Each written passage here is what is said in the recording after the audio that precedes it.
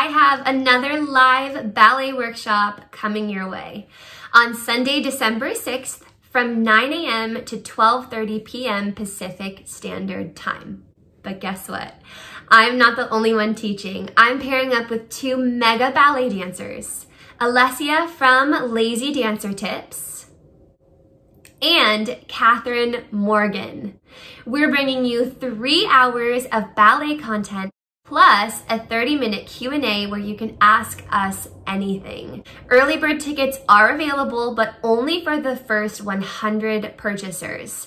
So if you're on Instagram, swipe up on this story or go to the link in my bio. And if you're on YouTube, go to the video description and click the little link to go to the event details and ticket page.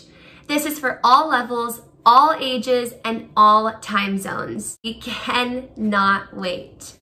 Hey you guys, welcome back to the channel. Today's Flexibility Friday is all about hip mobility. So I'm going to be taking you through a routine to boost the range of motion in your hips.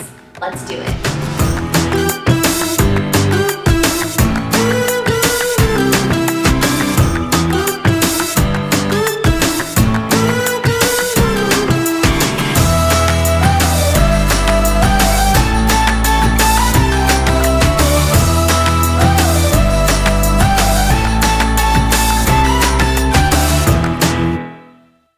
All right, let's get that blood pumping in those muscles warm. Start off with some high knees.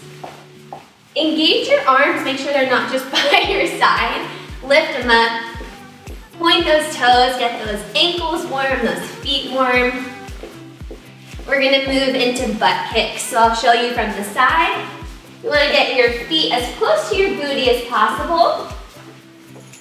And bringing it back to the front, high knees up. You always want to start with cardio before you stretch. And butt kicks. Good, we're gonna slow it down. Take your arms to the side, pulse up. And lift your palms up. Palms down, pulse. Really stretch your arms and up. Let's do some squats. We go down and lift. Down and lift. Again, strengthen those arms too. Don't just have them be passive, but length and activation. And hold. Good. All right, go ahead and shake your ankles out. Shake your little wrists out. We are going to step out into a second position. Breathe your arms high, cross over and drop. We are now in our first hip stretch. So whether you're here or maybe you're higher, that's okay. Just let gravity do the work. Let your sits bones sink farther towards the floor. While you're here, you want to make sure that you're using your elbows or your hands to push your knees back. This is where that hip flexibility comes in. You don't want to just passively sit here and sink. I almost fell over because I wasn't activating. So lift up out of your chest. Push your elbows back or hands back. And really let those hips open up and get nice and stretched. We're gonna hold it here. If you notice, I'm kind of shifting side to side. It just helps activate different parts of your body and personally gives me a better stretch. Holding it here, let's push those elbows or hands back a little bit more. Get those adductors, your inner thigh, even more stretched. From here, everybody, we're gonna put our palms down to the floor if you're able to. If not, stay higher.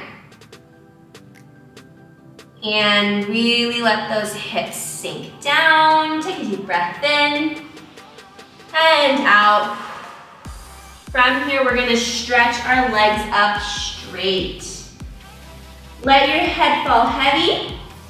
We're not gonna stay here long. We're gonna turn over to one side into our triangle and then drop down into our lunge.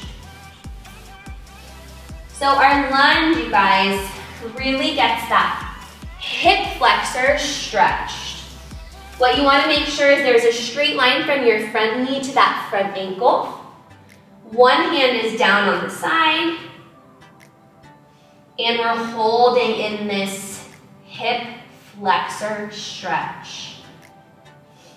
From here, you're gonna drop that knee down and you're gonna press up nice and tall. So, oftentimes when people get here, they just sink and they hold. That's not really doing anything, that's a passive stretch. So what I want you to do is lift up, square your hips forward, tuck your booty underneath and sit up as tall as you can. The more you tuck your pelvis under, the deeper of a hip flexor stretch you're gonna get. If you wanna take it up a notch from here, you can lift your arms high and then lengthen up and back.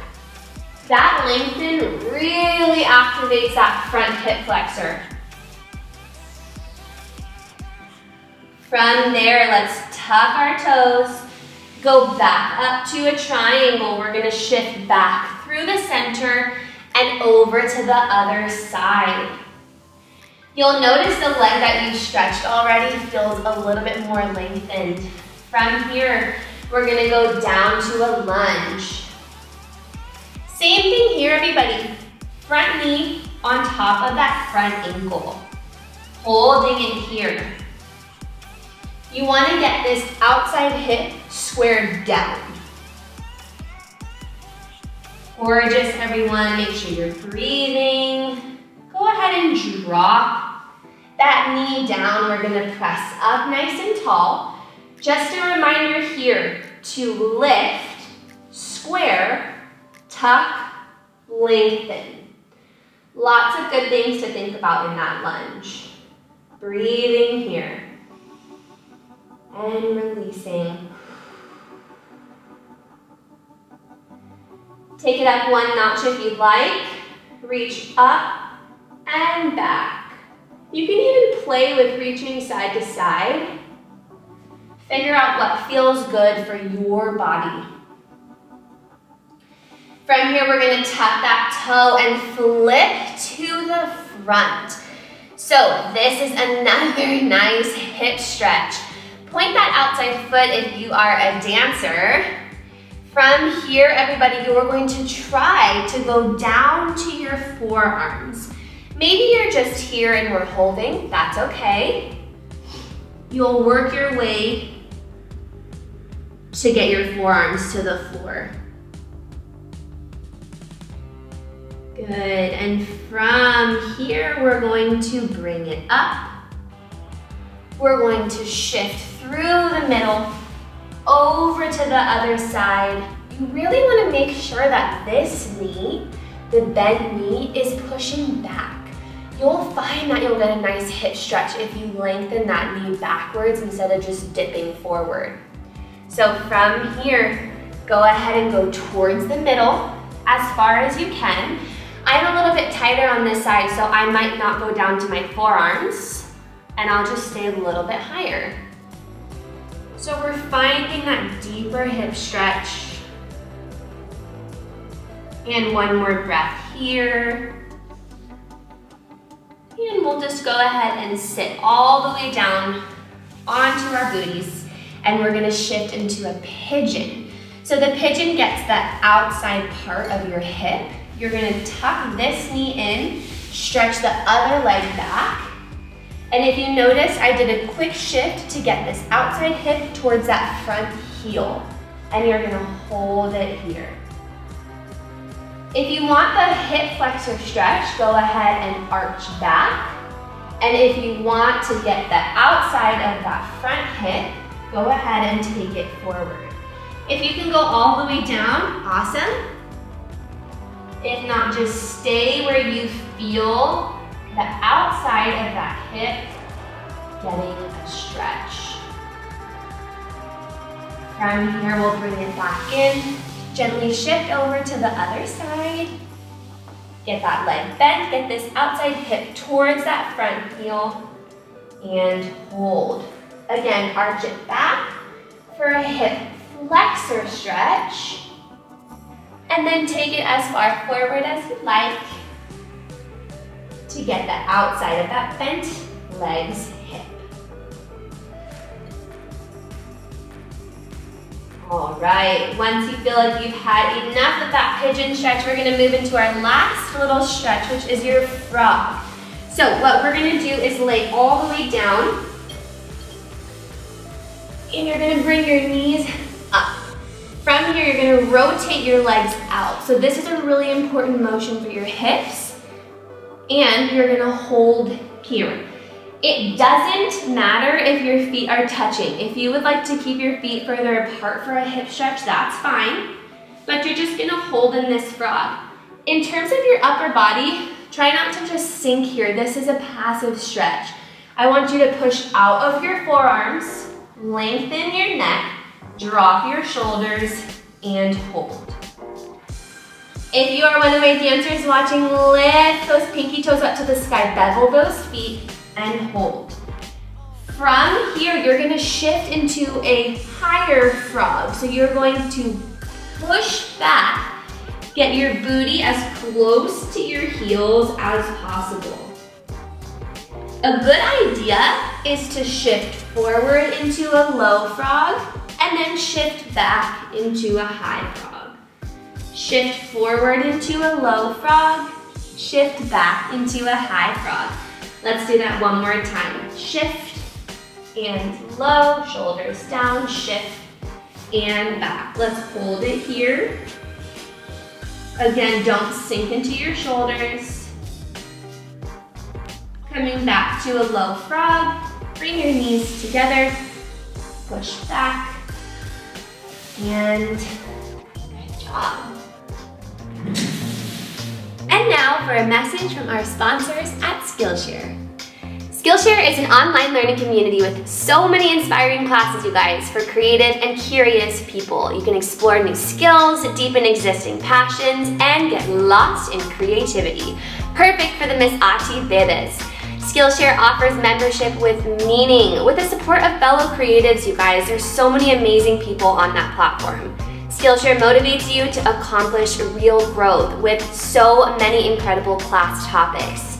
Some of them that I think are really interesting are the fine art classes, music production, film and video, and even things for Instagram. So I've been pretty excited to take this iPhone photography class with Dale McManus, and it's basically how to take pro photos on just your iPhone. Skillshare is curated specifically for learning, so there's no ads and they're always adding new classes, so you can stay focused and put your energy into something positive and light. And you guys, it's less than $10 a month with an annual subscription. And guess what, sweet babies? The first 1,000 people to use the link in the video description will get a free trial of Skillshare Premium membership. So go, go, go. Use your creativity for good. All right, you guys, great job following along my hip flexibility routine. So just a reminder, as for any other area of flexibility that you're working on, consistency, patience, and listening to your body. You want to push your body outside of its comfort zone to stretch and to progress, but make sure you're not entering the scary world of injury and pain and strain and all of the above. You guys, if you want to get my monthly email, go to missati.com, type in your little email into the pop-up box and you'll get some inspo. You'll be up to date on all the events that we're doing. It's totally free and it's just a fun way to stay in the Miss Ati family. Love all of you so much. We'll see you so very soon. Happy stretching.